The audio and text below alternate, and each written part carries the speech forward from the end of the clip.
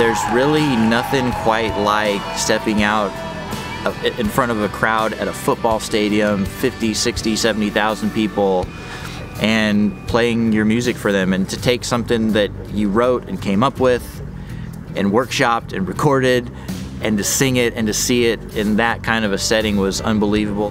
My name is Blaine Larsen. I hold a Master of Arts in Christian Leadership, and I graduated in 2018.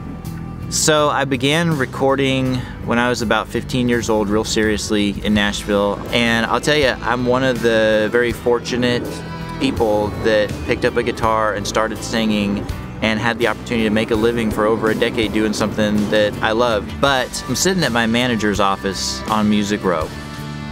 One morning he asked me, would you want to join a small group? There's this group called Search, and we've got a little group that we do here in the office. I think it'd really help you. And I was going through a lot, just moved to Nashville, just got married, tons of questions, and I was as far from God as you could probably be. And so I said, sure, sounded like a great invitation. I start going to this little small group, and I was in there for weeks, and I had heard the gospel through this group. And I understood Jesus came, he was God, he died, and he rose again, and the basics of the gospel. I didn't understand why. And so that was my question.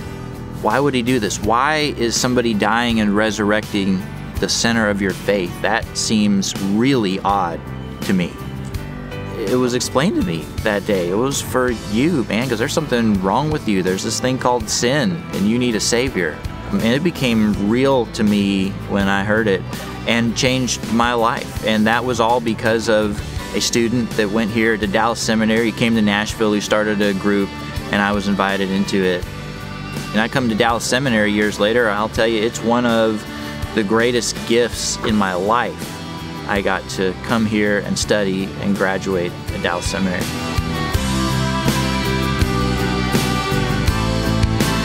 If I was gonna boil it down to one takeaway, one thing, I left here with a much better understanding of the grace of God and what that means for my life and for those that I get to minister to.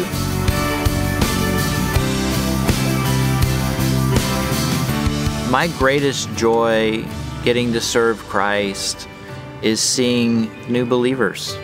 I mean, to me, there's nothing greater. I still remember what it was like to not believe in Christ and what it was like to live life without him. And to get up every day and have a role in an organization where God is working and he's bringing people to himself, and we get to see people trust Christ and their lives change and they get to experience what we've all experienced. What else is better than that?